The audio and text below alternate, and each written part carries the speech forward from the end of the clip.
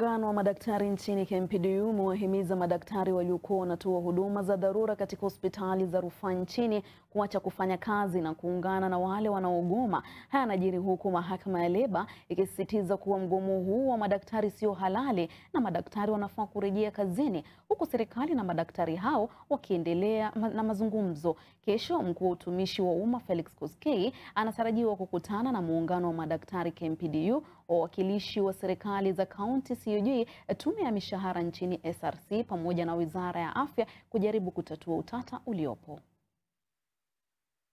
We've made a resolution that even the bare minimum services, the emergencies that were being offered at KUTTRH are now closed. And that is the reality. And this will continue until the KUTTRH stops the casualization of doctors, where doctors are being employed on locums, where doctors are being employed on one-month contracts, where doctors are being employed on 3-month contracts, and some are being given 7 years contracts.